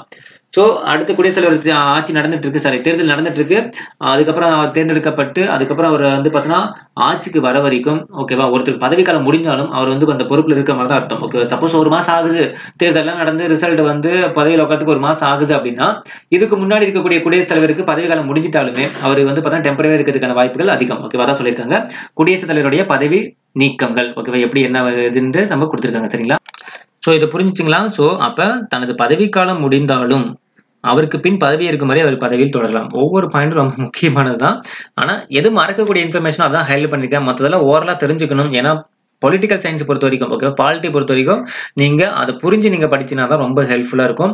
எந்த கொஸ்டினாலும் ஈஸியா அட்டன் பண்ணலாம். பிளஸ் கொஸ்டின்ஸுக்காக மட்டும் கிடையாது, ஜென்ரலா நீங்க நிறைய தெரிஞ்சுக்கலாம். சரிங்களா, அடுத்து பாருங்க குடியரசுத் தலைவருடைய தனி சலுகைகள். அவருக்கு என்னென்ன சலுகைகள் இருக்கு அப்படின்னு பாத்தீங்கன்னா, சட்டப்பிரிவு 361 ஓகேவா, அதுபடி வந்து பாத்தீங்கன்னா குடியரசுத் தலைவர் தன்னுடைய பணி மற்றும் அதிகாரத்தை செய்ய வேண்டும். ஓகேவா, தன்னுடைய பணி மற்றும் அதிகாரத்தை செய்ய வேண்டும் என எண்ணுவதிலும் செயல்படுத்துவதிலும் எந்த நீதிமன்றத்திற்கு பதில் அளிக்க வேண்டிய அவசியம் இல்லை. அவருக்கு ஒரு தனி சலுகை தான். புரியுதுங்களா? இந்த பாயிண்ட் அப்படி நோட் பண்ணீங்க. அதுல சட்டப்பிரிவு 361 கொடுத்திருக்காங்க. சரிங்களா, அவர் வந்து பாத்தீங்கன்னா அவருடைய ஒர்க் செய்யறதுக்கோ இல்ல அவருடைய அதிகாரத்தை செய்யறதுக்கோ எந்த நீதிமன்றத்துக்கு அவர் பதில் கொடுக்க தேவையில்லை. ஓகேவா, அதான் இருக்கிறது மிகப்பெரிய ஒரு ஹைலைட். ஓகேங்களா, சட்டப்பிரிவு 361 ஓகேவா, அதுபடி வந்து பாத்தீங்கன்னா அவருக்கு எந்த ஒரு அதிகாரம் கொண்டு வந்தாலோ இல்ல வந்து பாத்தீங்கன்னா எந்த ஒரு பணி அவர் செஞ்சாலுமே நீதிமன்றத்துக்கு அவர் முறையிடணும், நீதிமன்றத்துல அவர் வந்து பர்மிஷன் வாங்கணும் இல்ல பதில் கொடுக்கணும் அப்படின்னு அவசியம் கிடையாது. சரிங்களா, அடுத்து பாருங்க துணை குடியரசுத் தலைவர். ஓகே,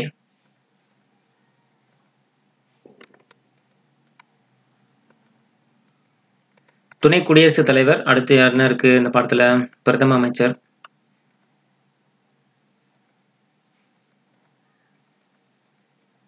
மக்களவை, மாநிலங்களவை, சபாநாயகர். ஓகே ஓகே, உங்களுக்கு நான் அடுத்த ஒரு வீடியோல கொடுக்கலாம்னு நினைக்கிறேன். ஏன்னா தொடர்ந்து உங்களுக்கு கொடுக்க வேணாம். துணை குடியரசுத் தலைவரோட நான் முடிச்சுட்டு அடுத்து இன்னொரு வீடியோல கொடுக்குறேன். ஏன்னா இதுவே 40 நிமிஷம் ஆயிடுச்சு. ஓகேங்களா, ஸோ ரொம்ப லென்த்தா போயிடும். அதுக்காக தான் நீங்களும் பார்க்க முடியாது. ஓகேங்களா, அதுவரை இதை நோட் பண்ணிட்டு இருங்க. துணை குடியரசுத் தலைவர் ஓகேவா. ஸோ அதுக்கப்புறம் இது ரிலேட்டடா இருக்கக்கூடிய லிங்க் எல்லாமே நான் உங்களுக்கு ஷேர் பண்ணி விடுறேன். சரிங்களா, ஓகே பாருங்க, ஆர்டிகல் நம்பர் 63 அந்த பிரிவின் படி நாட்டின் 2வது உயர்ந்த பதவியை வந்து பார்த்தோன்னா யார் இருக்காங்க அப்படின்னு பார்த்தோன்னா யாரு? துணை குடியரசுத் தலைவர் தான். ஓகேங்களா, ஸோ ரொம்ப முக்கியமானது. அந்த அவருடைய ஆர்டிகல் துணை குடியரசுத் தலைவர்னாலே ஆர்டிகல் நம்பர் 63 உங்களுக்கு ஞாபகம் வந்துடணும். ஓகேங்களா, அதுக்கப்புறம் வந்து பார்த்தீங்கன்னா அலுவலக முன்னுரிமையின்படி குடியரசுத் தலைவருக்கு அடுத்த தரநிலையில் இவர் உள்ளார். இப்பதவி அமெரிக்க துணை குடியரசுத் தலைவருடைய பதவியை போன்றதாகும். ஓகேவா, இங்க பாருங்க இவருடைய பதவி வந்து பார்த்தீங்கன்னா அமெரிக்க துணை குடியரசுத் தலைவருக்கு எந்த மாதிரிலாம் இருக்குமோ அதே மாதிரி தான் இவருக்கு இருக்குன்னு சொல்றாங்க. அதே மாதிரி நாட்டினுடைய அரசாங்க நடவடிக்கைகளை தொடர்ச்சியாக நடைபெற இப்பதவி உருவாக்கப்பட்டுள்ளது.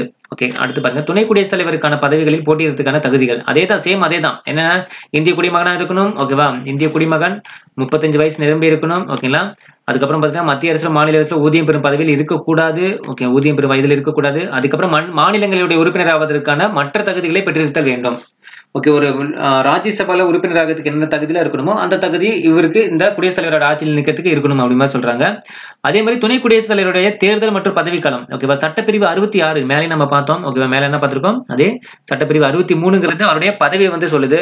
இந்த பக்கம் சட்டப்பிரிவு 66 படி துணை குடியரசுத் தலைவர் பதவி துணை குடியரசுத் தலைவர் வந்து பார்த்தீங்கன்னா மக்களால் நேரடியாக தேர்ந்தெடுக்கப்படாமல் குடியரசுத் தலைவர் போல மறைமுக தேர்தல் மூலம் தேர்ந்தெடுக்கப்படுகிறார். இதை நோட் பண்ணி வச்சுங்க. குடியரசுத் தலைவருடைய தேர்தல் மறைமுகமாக தான் நடக்கும். ஓகேவா, ஆக்சுவலா வந்து பார்த்தீங்கன்னா ஸ்டார்டிங்ல நான் மக்கள் அதுல இருப்பாங்கன்னு சொன்னேன். ஆனா மக்கள் இருக்க மாட்டாங்க. குடியரசுத் தலைவருடைய தேர்ந்தெடுக்கக்கூடிய அந்த உறுப்பினர்கள் வந்து பார்த்தீங்கன்னா யார் இருப்பாங்க? எம்பி இருப்பாங்க, எம்எல்ஏ இருப்பாங்க. ஒவ்வொரு ஸ்டேட்டோட எம்எல்ஏ இருப்பாங்க. அதே மாதிரி மக்களவை மாநிலங்களுடைய எம்பிகள் இருப்பாங்க. ஓகேங்களா, ஆனா மக்கள் வந்து தேர்ந்தெடுக்க மாட்டாங்க. ஏன்னா இது மறைமுக தேர்தல் தான். ஓகேங்களா, நேரடி தேர்தல் கிடையாது, மறைமுக தேர்தல். ஓகேங்களா, சோ சட்டப்பிரிவு 66 படி துணை குடியரசுத் தலைவர் மக்களால் நேரடியாக தேர்ந்தெடுக்கப்படாமல் ஓகேங்களா, துணை குடியரசுத் தலைவர் மக்களால் நேரடியாக தேர்ந்தெடுக்கப்படாமல் குடியரசுத் தலைவரை போலவே மறைமுக தேர்தல் மூலம் தேர்ந்தெடுக்கப்படுகிறார். ஓகேங்களா, சோ அப்ப நேரடியாக தேர்ந்தெடுக்க மாட்டாங்க, மறைமுகமா தேர்ந்தெடுப்பாங்க. சோ குடியரசுத் தலைவருக்கு என்ன ப்ரொசீஜரோ அதே ப்ரொசீஜர் தான் இந்த துணை குடியரசுத் தலைவருக்கு நடக்கும். அது எந்த ஆர்டிகல்ல மென்ஷன் பண்ணிருக்காங்க பார்த்தீங்கன்னா ஆர்டிகல் நம்பர் 66 ஓகேங்களா, 66 ஓகேங்களா, இந்த ஆர்டிகல் படி தான் இவருக்கு மறைமுக தேர்தல் மூலமா தேர்ந்தெடுக்கிறாங்க. சரிங்களா, அதுக்கப்புறம் நாடாளுமன்றத்தினுடைய இரு அவைகளுடைய உறுப்பினர்களை உள்ளடக்கிய வாக்காளர் குழுமத்தின் மூலம் இவர் தேர்ந்தெடுக்கப்படுகிறார். ஆல்ரெடி அங்க பார்த்த இன்ஃபர்மேஷனே தான். ஓகேங்களா, அதே மாதிரி துணை குடியரசுத் தலைவருடைய பதவிக்காலம் 5 ஆண்டுகள். ஓகே, பதவிக்காலம் முடியும் முன்னரே இவர் பணி துறப்பு, இறத்தல், பணி நீக்கம் ஆகிய காரணங்களால் அவருக்கு பதவிக்கு முடிவுக்கு கொண்டு வரலாம். எல்லாமே குடியரசுத் தலைவருக்கு என்ன ப்ரொசீஜர் அதே தான். ஓகேங்களா. அவர் மீண்டும் துணை குடியரசுத் தலைவராக தேர்ந்தெடுக்கும் தகுதி உடையவர். ஓகேங்களா. அடுத்துக்கப்புறம் அரசியலமைப்பு சட்டம் துணை குடியரசுத் தலைவர் பதவிக்கான தொடர் வழிமுறைகளை நமக்கு வழங்கவில்லை. இது போன்ற சூழ்நிலைகளில் துணை குடியரசுத் தலைவருக்கான தேர்தல் முடிந்த வரையில் விரைவில் நடத்த நடவடிக்கை எடுக்கப்படும். புதிய துணை குடியரசுத் தலைவர் தேர்ந்தெடுக்கப்படும் வரை மாநிலங்களுடைய துணைத் தலைவர் துணை குடியரசுத் தலைவருடைய பணிகளை செய்வார். இப்ப துணை குடியரசுத் தலைவர் யாரும் இல்ல அப்படின்னா, இப்ப பாருங்க வெங்கையா நாயுடு தான் வந்து பாத்தீங்கன்னா துணை குடியரசுத் தலைவரா இருக்கிறாங்க. ஆனா குடியரசுத் தலைவர் வந்து தேர்ந்தெடுக்கிற பட்சத்துல வந்து பாத்தீங்கன்னா உடனே துணை குடியரசுத் தலைவர் வந்து தேர்ந்தெடுக்க மாட்டாங்க. ஓகே, ஒரு மாசம் 2 மாசம் கழிச்சு தான் துணை குடியரசுத் தலைவர் வந்து பாத்தீங்கன்னா தேர்ந்தெடுக்கப்படுவாங்க. ஓகேங்களா. அப்ப ஃபர்ஸ்ட் பிரசிடென்ட்டை தேர்ந்தெடுத்து முடிச்சதுக்கு அப்புறம் அந்த துணை குடியரசுத் தலைவர் தேர்ந்தெடுக்கிறதுக்கு 2 மாசம் ஆகுது அப்படின்னா, அந்த 2 மாசம் யாரு அந்த வேலையை செய்வாங்க அப்படின்னு பாத்தீங்கன்னா, யார் செய்வாங்க? மாநிலங்களவையினுடைய துணைத் தலைவர். மாநிலங்களவையினுடைய துணைத் தலைவர் தான் என்ன பண்ணுவாங்க? அந்த குடியரசுத் தலைவருடைய பணிகளை வந்து பாத்தீங்கன்னா செய்வாங்க. ஓகேங்களா. இப்ப கூட பாத்தீங்கன்னா யாரோ தம்பி ராமையாவா? தம்பி ராமையா இல்ல, யாரோ அதிமுக ஒரு ஆள் தான் இருக்காங்க, அவர் பேர் தெரியல. ஓகேவா, ஒரு நபர் தான் இருக்காங்க. சரி, ஓகே. அடுத்து பாருங்க, குடியரசுத் தலைவர் மற்றும் துணை குடியரசுத் தலைவர் பதவிகள் ஒரே சமயத்தில் காலியாக இருக்கும் பட்சத்தில் உச்ச நீதிமன்ற தலைமை நீதிபதி குடியரசுத் தலைவருடைய பணிகளை செய்வார். இப்ப குடியரசுத் தலைவர் யாரும் கிடையாது, துணை குடியரசுத் தலைவர் யாரும் இல்லை அப்படின்னா அந்த ஒர்க்கை யார் செய்வாங்க? அந்த இடத்துல யாரு அந்த பொறுப்பு ஏற்றுப்பாங்க அப்படின்னு பார்த்தீங்கன்னா, உச்ச நீதிமன்ற தலைமை நீதிபதி, அதாவது சீஃப் ஜஸ்டிஸ். எந்த chief justice? Supreme கோர்ட்டுடைய chief justice தான் என்ன பண்ணுவாங்க? அந்த பதவி வந்து எடுத்துப்பாங்க. ஓகேங்களா, அந்த பொறுப்பு எடுத்துப்பாங்க. அதான் கொடுத்துருக்காங்க. 1969ஆம் ஆண்டு இத்தகைய ஒரு நிகழ்வின் போது உச்ச நீதிமன்ற தலைமை நீதிபதி எம் ஹிதயதுல்லா குடியரசுத் தலைவராக தேர்ந்தெடுக்கப்பட்டார். ரொம்ப இம்பார்ட்டன்டான ஒரு கொஸ்டின், ஹிதயதுல்லா. ஓகேங்களா, இது சம்பந்தமா ஒரு கொஸ்டின்ஸ் வந்து டிஎம்எஸ்ல கேட்டிருக்காங்க. சோ இந்த மாதிரி நடந்திருக்கா சார்? குடியரசுத் தலைவர் பதவி குடியரசுத் தலைவரும் இல்லாம துணை குடியரசுத் தலைவரும் இல்லாம இருந்திருக்கா ஒரு நாடு வந்து நம்ம நாடு இருந்திருக்காருன்னா இருந்திருக்கு. அந்த டைம்ல வந்து பாத்தீங்கன்னா உச்ச நீதிமன்ற தலைமை நீதிபதியா இருந்தது யாருன்னு பார்த்தா ஹிதயதுல்லா. இவரு குடியரசுத் தலைவரா என்ன பண்ணாரு? நியமிக்கப்பட்டார். ஓகேங்களா. ஓகே, ஒரே ஒரு நடந்திருக்கு 1969. ஓகேவா, ரொம்ப முக்கியம். குடியரசுத் தலைவருடைய பதவி நீக்கம் அதே தான். மக்களவையினுடைய ஒப்புதலுடன் மாநிலங்களவையில் பெரும்பான்மையுடன் நிறைவேற்றப்பட்ட தீர்மானத்தின் மூலம் துணை குடியரசுத் தலைவர் பதவியை நீக்கம் செய்யலாம். இத்தகைய தீர்மானம் கொண்டுவர குறைஞ்சபட்சம் 14 நாட்களுக்கு முன்னரே துணை குடியரசுத் தலைவருக்கு ஒரு அறிவிப்பை வழங்க வேண்டும். இத்தகைய தீர்மானம் வந்து கொண்டு வராங்க. ஓகேங்களா, அவையில வந்து கொண்டு வராங்க அப்படின்னா அதுக்கு முன்னாடி சம்பந்தப்பட்ட ஆளுக்கு நம்ம தெரியப்படுத்தணும். துணை குடியரசுத் தலைவருக்கு ஒரு அறிவிப்பை வழங்க வேண்டும். தம்பி, உன் மேல இந்த மாதிரி நாங்க வந்து போட போறோம், தீர்மானம் கொண்டு வர போறோம், உன் மேல எங்களுக்கு நம்பிக்கை இல்லை அப்படின்ட்டு என்ன பண்ணும், 14 நாட்களுக்கு முன்னாடி, அதாவது 2 வாரத்துக்கு முன்னாடி என்ன பண்ணும், அவங்களுக்கு ஒரு இன்ஃபார்ம் பண்ணணும் அப்படிமா சொல்றாங்க. அதே மாதிரி துணை குடியரசுத் தலைவருடைய செயல்பாடுகள் அவருக்கு என்னென்ன அப்படின்னு பார்த்தீங்கன்னா, துணை குடியரசுத் தலைவர் அவர் வகிக்கும் பதவியின் நிமித்தமாக மாநிலங்களுடைய தலைவராக செயல்படுகிறார். மாநிலங்களவையுடைய தலைவர் என்கிற முறையில் அவர் பல்வேறு பணிகளை மேற்கொள்கிறார். ரொம்ப முக்கியம், மாநிலங்களவை அதாவது ராஜ்யசபாவுடைய தலைவர் யாரு பார்த்தீங்கன்னா துணை குடியரசுத் தலைவர் தான். சரிங்களா, அத நம்ம மாநிலங்களவை படிக்கிறப்ப டீட்டெயிலாவே நான் சொல்றேன். ஓகே, இப்போதைக்கு நோட் பண்ணீங்க. மாநிலங்களவையுடைய தலைவர் யாருன்னு பார்த்தீங்கன்னா துணை குடியரசுத் தலைவர் தான். ஓகேங்களா. அதுக்கப்புறம் பாருங்க, மாநிலங்களவையுடைய நடவடிக்கைகளை முறைப்படுத்துகிறார். மாநிலங்களவையுடைய மரபு ஒழுக்க முறைகளை தீர்மானிக்கிறார். மாநிலங்களவையுடைய தீர்மானம் அல்லது கேள்விகளை அனுமதிப்பதை முடிவு செய்கிறார். ஸோ எல்லாமே மாநிலங்களவையுடைய ஒர்க் தான். ஓகேவா. அப்ப துணை குடியரசுத் தலைவரோட ஒர்க் என்னது? போய் ராஜ்யசபால போய் உட்காந்துக்கணும். ஓகேங்களா, அந்த ஸ்பீக்கரா உட்காந்துக்கணும். உட்காந்துட்டு கேள்வி கேட்டு இந்த பக்கம் ஆன்சர் பண்ணி, இந்த பக்கம் கேள்வி கேட்க சொல்லி ஆன்சர் பண்ணி, இவரோட வேலையா தான். ஓகேங்களா, ஒரு சபாநாயகருக்கு என்னென்ன இருக்குமோ அதே தான். ஓகேவா. அப்ப ராஜ்யசபாவோட தலைவர் யாருன்னு பார்த்தீங்கன்னா யாரு? துணை குடியரசுத் தலைவர் தான். அவர் அங்க போய் உட்காந்து வேண்டியது அந்த சேர்ல. சரிங்களா. சோ அதான் அந்த இடத்துல லிஸ்ட் அவுட் பண்ணிருக்காங்க, இதை நோட் பண்ணீங்க. அதே மாதிரி குடியரசுத் தலைவர் உடல்நலக் குறைவால் தனது கடமைகளை ஆற்ற இயலாத போதும் அல்லது நாட்டில் இல்லாத போதும் துணை குடியரசுத் தலைவருடைய பதவிகளை கவனிப்பார். ஓகேவா. அப்ப ஒரு குடியரசுத் தலைவர் வந்து பாத்தீங்கன்னா ஒரு நாட்டுல இல்ல, ஓகேவா, அப்படின்னா அவர் ஆகுனா வெளிநாடு போயிட்டாரு அப்படின்னா அந்த டைம்ல வந்து பாத்தீங்கன்னா துணை குடியரசுத் தலைவர் அந்த பொறுப்பெடுத்துப்பாரு. அது இல்லாம வந்து பாத்தீங்கன்னா இப்ப பிரசிடென்ட்டுக்கு ஏதாவது உடம்பு சரியில்லாம ஹாஸ்பிட்டல் வந்து ஒரு 22 நாள் இருக்காங்க அப்படின்னா அந்த டைம் வந்து பாத்தீங்கன்னா துணை குடியரசுத் தலைவர் என்ன பண்ணிப்பாரு? அந்த பொறுப்பெடுத்துப்பாரு. சரிங்களா. சோ அதான் கொடுத்திருக்காங்க. ஓகேங்களா. தனது கடமைகளை ஆற்ற இயலாத போதும் அந்த நாட்டில் இல்லாத போதும் துணை குடியரசுத் தலைவருடைய பதவிகளை கவனிப்பார். அதே மாதிரி குடியரசுத் தலைவர் பதவியானது அவரின் பதவி துறப்பு, இறப்பு, அரசியலமைப்பை மீறிய குற்றச்சாட்டின் மூலம் பதவி நீக்கம் ஆகிய காரணங்களால் காலியாக இருக்கும் போது துணை குடியரசுத் தலைவர் அதிகபட்சமாக 6 மாத காலத்திற்கு அவருடைய பணிகளை கவனிப்பார். ரொம்ப முக்கியமானது. 6 மாத காலம் என்ன பண்ணாரு? பதவியில அவருடைய ஒர்க் வந்து பாத்தீங்கன்னா பாத்துப்பாரு. எப்ப அப்படின்னு பாத்தீங்கன்னா, சப்போஸ் இப்ப இருக்கக்கூடிய பிரசிடென்ட் மேல ஒரு பதவி வந்து பாத்தீங்கன்னா ராஜினாமா பண்ணிட்டாரு, இல்ல இறந்து போயிட்டாரு, இல்லைன்னா வந்து பாத்தீங்கன்னா அவர் மேல ஒரு குற்றச்சாட்டு இருக்கு, அது சம்பந்தம் பதவி நீக்கம் நடந்துட்டு இருக்கு அப்படின்னா அந்த பதவி காலியா இருக்கும் பட்சத்தில் துணை குடியரசுத் தலைவர் குடியரசுத் தலைவருடைய பொறுப்பு எடுத்துப்பாரு. அது எத்தனை மாசம் வரை செய்வார் அப்படின்னு பார்த்தீங்கன்னா கிட்டத்தட்ட 6 மாசம் வரை செய்வார். ஏன்னா அடுத்த ஒரு தேர்தல் வைக்கணும், தேர்தல் வச்சு என்ன பார்த்தீங்கன்னா அவர் தேர்ந்தெடுக்கணும். ஸோ அப்படிங்கும்போது 6 மாச காலத்துக்கு என்ன பண்ணுவாரு, துணை குடியரசுத் தலைவர் குடியரசுத் தலைவருடைய பதவி பணிகள் என்ன இருக்கோ அதெல்லாம் என்ன பண்ணுவாரு, செஞ்சு முடிப்பாருன்னு சொல்றாங்க. சரிங்களா? அடுத்து முடிவு வாக்குன்னு என்ன அப்படிங்கிறது பார்க்கலாம். அதுக்கப்புறம் பிரதம அமைச்சர்கள் அப்படிங்கிறது நம்ம அடுத்த ஒரு வீடியோ கொடுக்குறேன், அந்த வீடியோ நீங்க பாத்துக்கலாம். சரிங்களா? ஸோ அப்ப இன்னைக்கு டே 3க்கு உண்டான இந்த பகுதியில வந்து பார்த்தீங்கன்னா இன்னும் கொஞ்சம் இருக்கு. ஓகேவா? ஆஃப்ங்கிறது நான் கொஞ்சம் மக்களவை மாநிலங்களவைலாம் முடிச்சிடறேன். ஓகேங்களா? ஆக்சுவலா வந்து பார்த்தீங்கன்னா பார்ட் 1 நம்ம கொடுத்திருந்தோம் பார்த்தீங்களா, இன்னைக்கு டே 3 பார்ட் 1 கொடுத்தோம் பார்த்தீங்களா, அந்த பார்ட் 1 இது வரைக்கும் நம்ம முடிக்கலாம். பார்த்தீங்கன்னா உங்களுக்கு மீதி இன்னும் இப்ப என்ன இருக்கு, பிரதம அமைச்சர் இருக்கு, அதுக்கப்புறம் நாடாளுமன்றம் இருக்கு, அதுல மக்களவை மாநிலங்களவை இதை முடிச்சிட்டோம் அப்படின்னா மக்களவை மாநிலங்களவை இதை முடிச்சுட்டு சபாநாயகர் முடிச்சிடலாம். ஓகேவா? அப்ப 2.4 வரைக்கும் முடிச்சிடலாம். சரிங்களா? இதான் இன்னைக்கு பார்ட் 1 வரைக்கும். ஓகேங்களா? இது வரைக்கும் பார்ட் 2ங்கிறது நாளைக்கு நம்ம பார்ப்போம். அது வந்து 2.5 இருந்து ஸ்டார்ட் ஆகும். இந்திய அரசின் தலைமை வழக்கறிஞர்ல இருந்து ஸ்டார்ட் ஆகும். இதுல இருந்து ஸ்டார்ட் ஆகி 2.5 2.6 நீதித்துறை. ஓகேங்களா? 2.6 நீதித்துறையில உங்களுக்கு என்னென்ன இருக்கு, உச்சநீதிமன்றம் உயர்நீதிமன்றம் எல்லாமே இருக்கு. ஓகேவா? அப்ப நாளைக்கு 2 பார்க்க போறோம், மீதி எல்லாமே இன்னைக்கு பார்க்க போறோம். ஓகேவா? ஏன்னா அந்த கோர்வையா வரணும் அப்படின்னா அந்த பினிஷிங் பண்ணிட்டா தான், அந்த பார்லிமெண்ட் சம்பந்தமா எடுத்துட்டு அந்த பார்லிமெண்ட் ஒரே வீடியோவா நம்ம கொடுத்தா தான் ஈஸியா இருக்கும். ஓகே, அந்த அன்னைக்கு நீங்க ஒரே தான் படிச்சா தான் ஈஸியா இருக்கும். ஸோ அதனாலதான் இந்த அன்னைக்கு ஃபுல்லாவே அப் டு மாநிலங்களவை வந்து அந்த 2.4 வரையும் முடிச்சிருங்க. ஓகேவா? 2.4 என்னது, சபாநாயகர் வரைக்கும் நீங்க முடிச்சிருங்க. சரிங்களா? 2.5ல இருந்து நாளைக்கு பாத்துக்கலாம். சரிங்களா? ஓகே, இந்த வீடியோ உங்களுக்கு பிடிச்சு நினைக்கிறேன். ஓகே, வேற என்ன இந்த இடத்துல ஏதோ சொல்ல மறந்துட்டேன். ஏதோ ஒரு டேபிள் காலம் எடுத்தேன்.